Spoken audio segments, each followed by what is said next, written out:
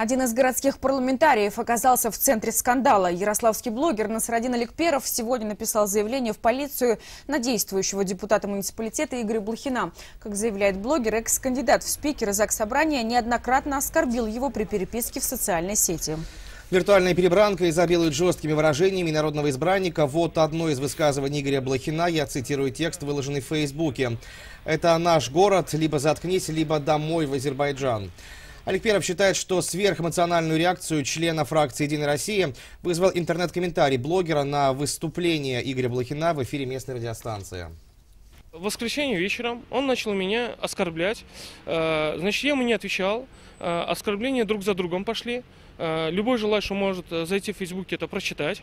Я это выложил. Значит, ждал на самом деле 3 дня, пока он извинится, да? Но он этого не сделал. Все это время я боюсь ребенка, жену из дома выпускать. Не хожу на работу, вот, мне страшно. Вот, соответственно, обратился с жалобой, чтобы правоохранительные органы что-то предприняли.